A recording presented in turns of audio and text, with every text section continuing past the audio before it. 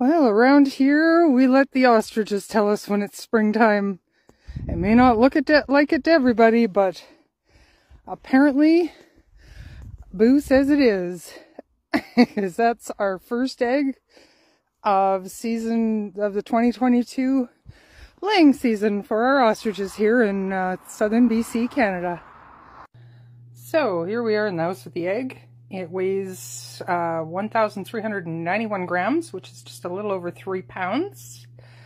And it was out on a cold night, so it's too cold. It's gotten too cold to have been put in the incubator, so it is going to the first person on my wait list for edibles.